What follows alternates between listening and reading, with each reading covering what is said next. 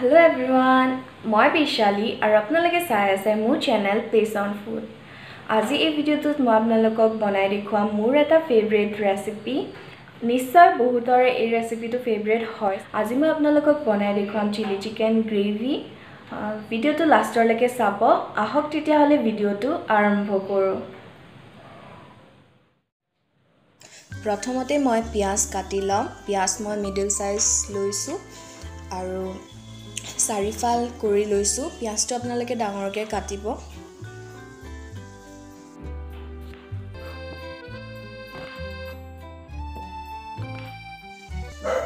তাৰ পাছত এনেকৈ আপোনালোকে পিয়াজটো উলিয়াই ল'ব।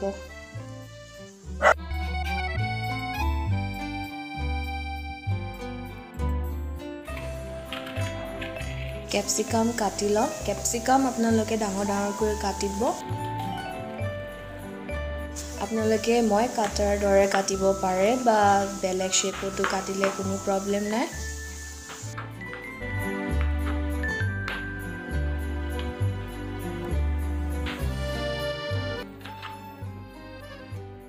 পিয়াজ আৰু কেপচিকাম কাটা হৈ গৈছে। এতিয়া মই নহৰু কাটিম। নহৰু এনেদৰে সৰু সৰুকৈ চপ কৰি ল'ব।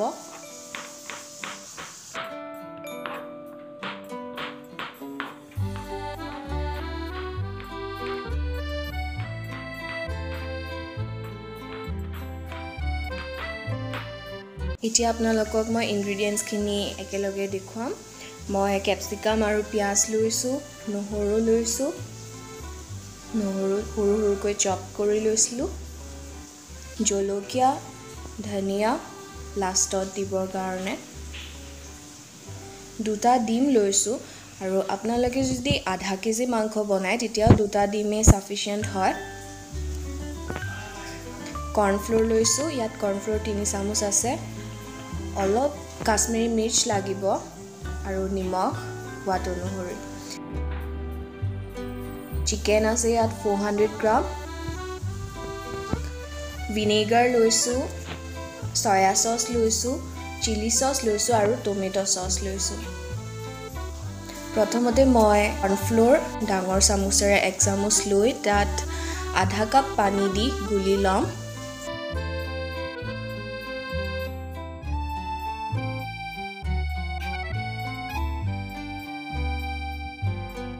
এইখিনি থৈ দিম।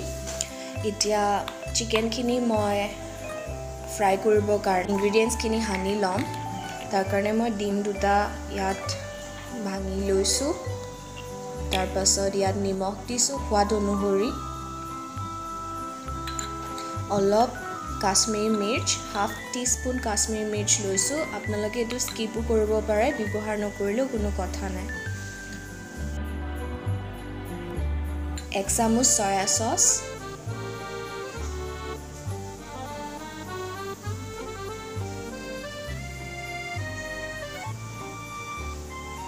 1 চামুচ চিলি সস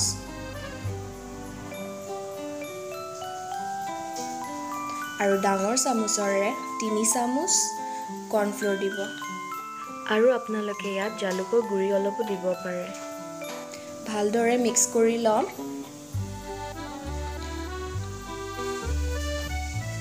চামুচ দি মিক্স কৰিব চেষ্টা কৰিলো, কিন্তু ভাবিলো যে হাতে দি মিক্স কৰিলে বেছি ভাল হ'ব, ভালদৰে মিক্স হ'ব। সেইবাবে হাতেৰে মিক্স কৰি ল'ব ভালকৈ।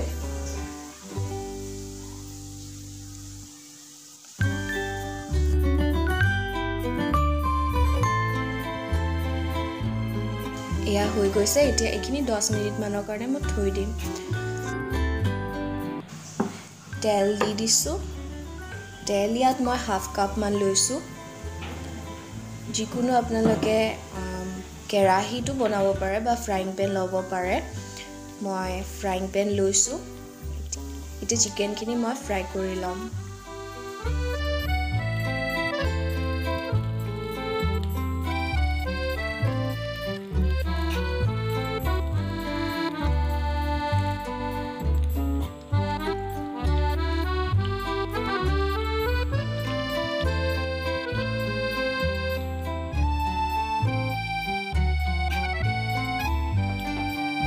অলপ সময় ঢাকি দিম সিজিবৰ বাবে।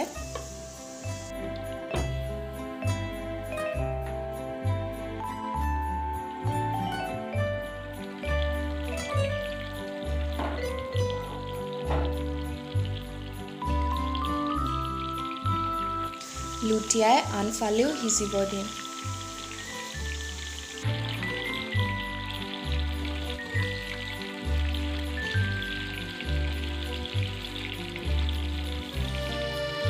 আপোনালোকে যেতিয়া মাংসখিনি ফ্ৰাই কৰে তেতিয়াই ভালদৰে ফ্ৰাই কৰি ল'ব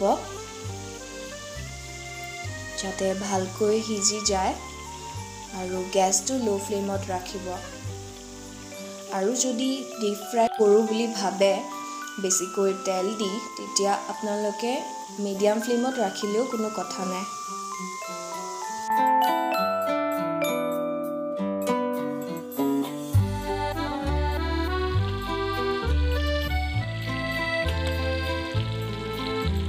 ফ্ৰাই কৰা হৈ গৈছে, এতিয়া খিনি উঠাই লম আৰু সেম ফ্ৰাই পেনখনতে মই পিঁয়াজখিনি ভাজিম।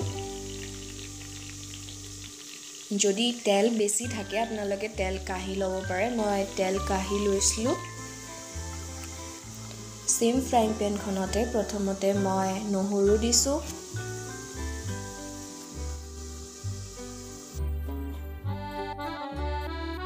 অলপ সময় ভাজি লোৱাৰ পাছত ইয়াত এতিয়া মই পিঁয়াজ দি দিম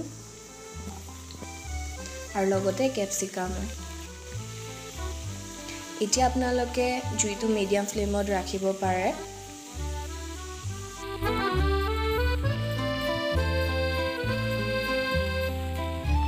সোৱাদ অনুসৰি নিমখ,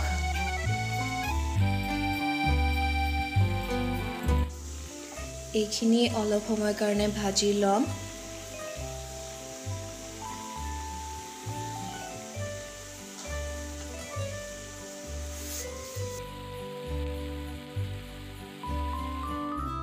এতিয়া ইয়াত জলকীয়া দি দিম। জলকীয়া আপোনালোকে যিমানটো জ্বলা খাই দিব পাৰে, যিহেতু চিলি চিকেন হয় জ্বলা হ'বই।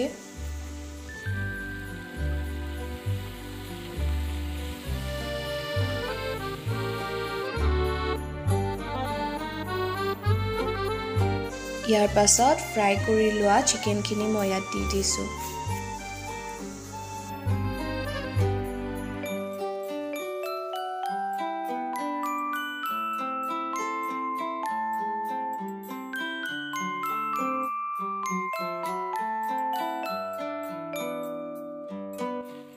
এক চামুচ টমেটো চচ দিছোঁ আৰু এক চামুচ চিলি চচ,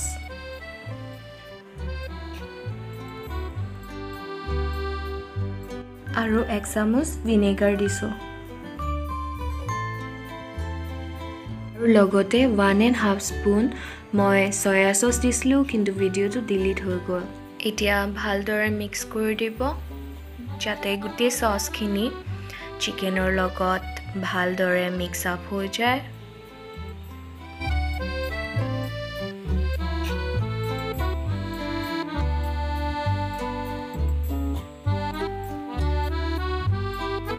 ভাজি লোৱা হৈ গৈছে, এতিয়া কৰ্ণফ্লোৰ আৰু পানীৰ মিক্সাৰখিনি মই দি দিছোঁ। এতিয়া ভালদৰে লৰাই দিব আৰু আপোনালোকে যদি চিলি চিকেন ড্ৰাই খাব বিচাৰে এনেদৰে ৰাখি দিব, আৰু যদি আপোনালোকে গ্ৰেভি বিচাৰে পানী এড কৰিব। ইয়াত মই পানী এড কৰিছোঁ, 1/2 কাপ মান পানী দিছোঁ।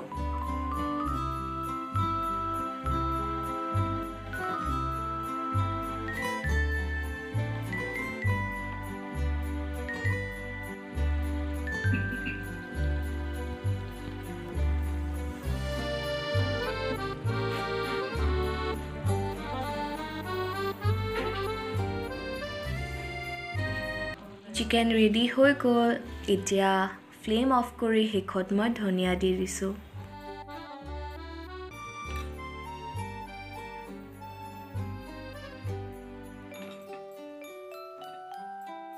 আপোনালোকে ধনিয়া ইউজ কৰিব পাৰে, ধনিয়া সলনি আপোনালোকে পিঁয়াজ পাতো ব্যৱহাৰ কৰিব পাৰে। এতিয়া এইখিনি মই ছাৰ্ভ কৰিম এটা বাউলত আৰু আপোনালোকক টেষ্ট কৰি জনাম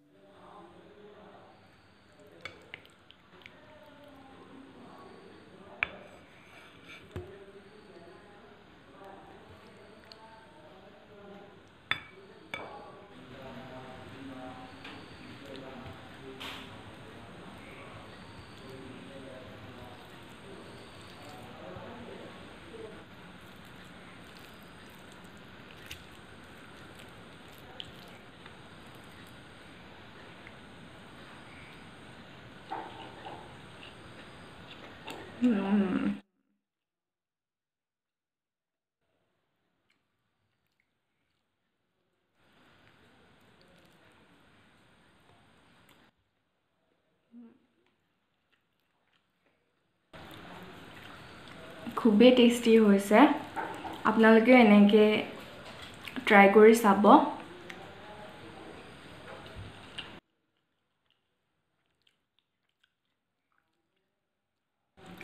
মই খাই লওঁ যদি আজি ভিডিঅ'টো চাই ভাল পালে লাইক শেয়াৰ কমেন্ট আৰু সাবস্ক্ৰাইব কৰিব নাপাহৰিব লগতে বেল আইকনটো দবাই দিব ধন্যবাদ